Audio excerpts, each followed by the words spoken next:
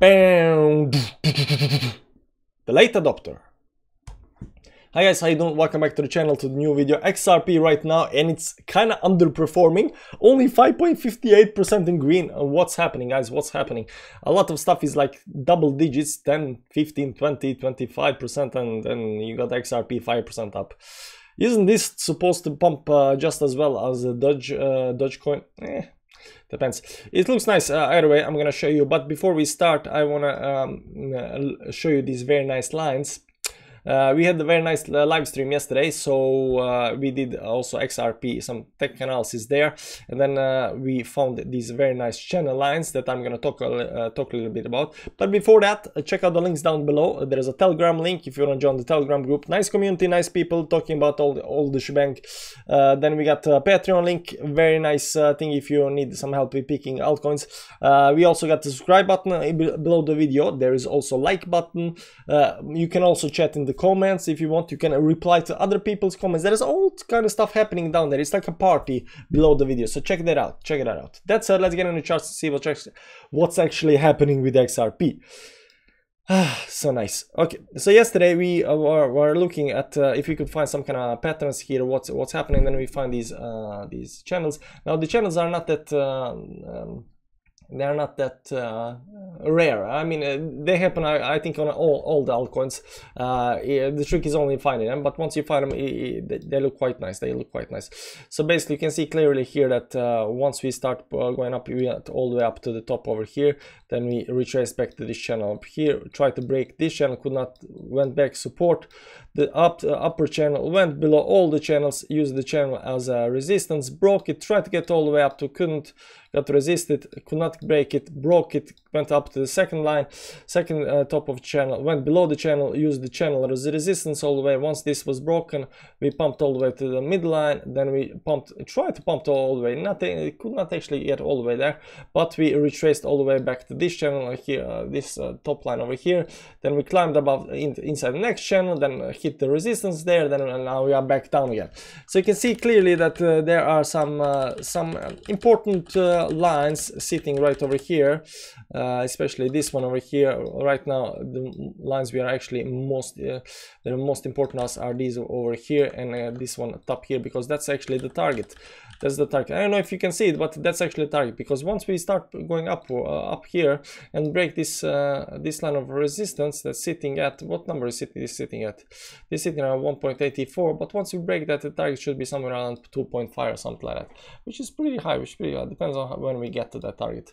2.61 or something like that. We also have this previous target up here at 2.7. I'm going to show you. I think that's is this on the daily chart? Yeah, that's daily. Let's see if that is on the weekly chart. Yeah, it's the weekly. That's very important resistance up here. We can put it there. We used to have that, but we removed it because we were making this channel yesterday, and you can see that clearly, this 2.6 line. So once we break that, this is where the channel hits the line around 24th May. So maybe in 20 days we're gonna hit the 2.7. Maybe. I'm not saying we're gonna do that, but maybe. Like it is hitting a very nice resistance up here. So maybe when it starts going up, we're gonna hit it. I mean, eventually we're gonna hit everything on the way up, but you know, maybe this is an important point to look at. That's it. Let's pop some moving averages, clean these. Let's leave the lines alone and see what's actually happened yesterday. So yesterday we had a big dump, everything dumped, including XRP. Now XRP managed actually to do quite nice. It dumped only down to our channel support line down here, and it actually managed to almost get back above the 20 moving average. That's the red line, and you can see here that today it started above it, but now it's getting resisted by the 10 moving average. So the best case scenario is getting closing above this 1.47 line up here. Best case scenario, because that will put us above all the moving averages, and that's very good for the uptrend. That said, closing below it doesn't have to mean a lot, because this 20 moving, we are still above the 20 moving average, and this is 10 moving average. So we can close anywhere here and be still bullish because we are above the 20 moving average. that actually can help us. So even if we close over here today, tomorrow we might actually just continue going up, and so forth and so forth.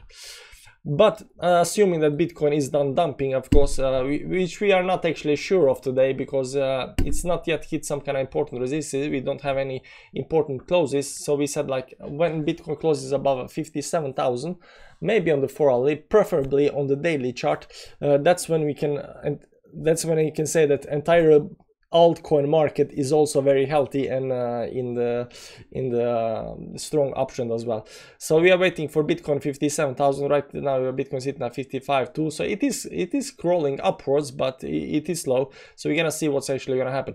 That said, XRP is looking healthy as ever. There is no problem with the technicals or anything like that. This bearish cross is still going on. We just got bearish cross on daily.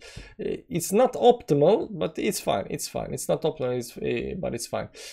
This weekly RSI divergence might actually come into play, but we are not there yet, because this candle is not finished. If we can continue upwards and close about 156 in 4 or 5 days or something like that, there will be no RSI divergence. And if there is no RSI divergence, that means that we can just continue going upwards, right?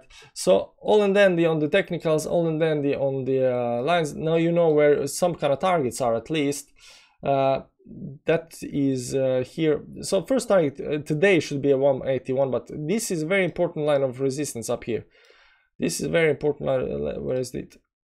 This is a very important line of resistance.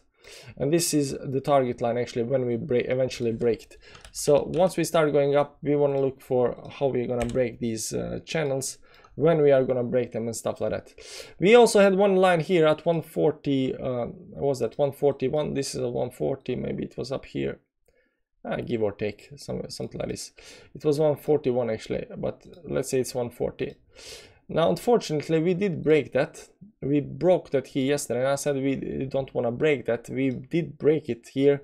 This red candle, we broke the 140 line. Now, the good thing is that today we are getting back the support. If this holds, it will mean invalidation of the breakout, which is actually quite positive and quite bullish for us.